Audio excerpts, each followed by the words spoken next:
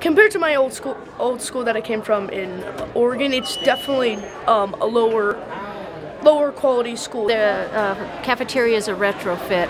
Right now, with a population of 1,200 students, we only have seating for 300. I either go to my house or my friend's house, or we go out to eat. Usually I go to another classroom or I go off campus just because I don't like the cafeteria. This classroom is not feasible and doesn't work for disabled and a wheelchair accessible at all in this classroom. Every day the students have to go back and forth across the retention pond to their classes. So every day, no matter the weather, whether it's raining, snowing, dry, muddy, icy, the kids have to go back and forth. The city owns the civic auditorium, they own the art room, they own the band room. Every summer we enter into a negotiated use agreement with the city for the use of those classrooms during the day. If anything happens outside of the school hours, we have to rent the art room, rent the band room. We no longer get to use the civic for student government and other needs because we can't afford it.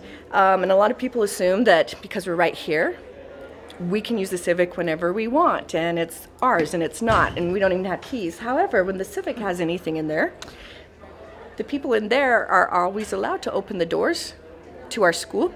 And I'll have adults coming all around here and kids that we don't know that aren't a part of our school using our restrooms and other things, and they're told to do it. So it's not that I'm mad at them, I'm just frustrated because as teachers we're all vetted. Anyone who works at a school has to be vetted, and then I've got strangers coming around the school. The classrooms, the lack of accessibility to technology, and the lack of thought for our ability to have this be a safe place for people with disabilities. It is not set up for that, and also the big part is the security. There are 17 or something open doors that anybody can get in through at any time, and that is very difficult to change because of how the school is set up.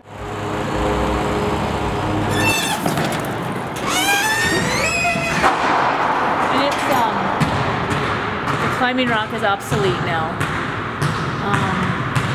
because we don't have anyone to teach it. One thing that is beneficial for us is to have that auditorium so that we can have our band concerts and our choir concerts here at the school. As it is, we go over to Eagle Rock. They use that for their concerts. We are overcrowded because over the years we've had, in the 70s they had the open concept. They put up metal frames and put on some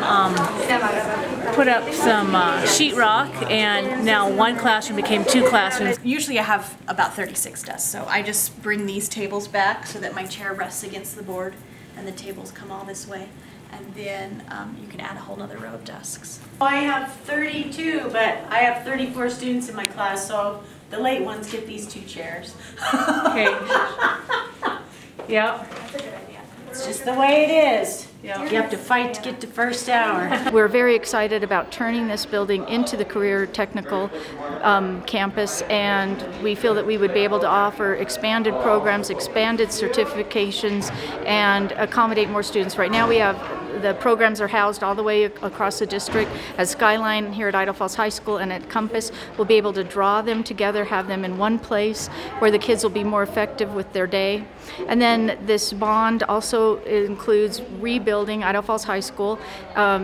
It will accommodate about 1,300 students. We're going to have a rough-in for 8 classrooms to accommodate an additional 200 students, so it would bring the capacity up to 1,500.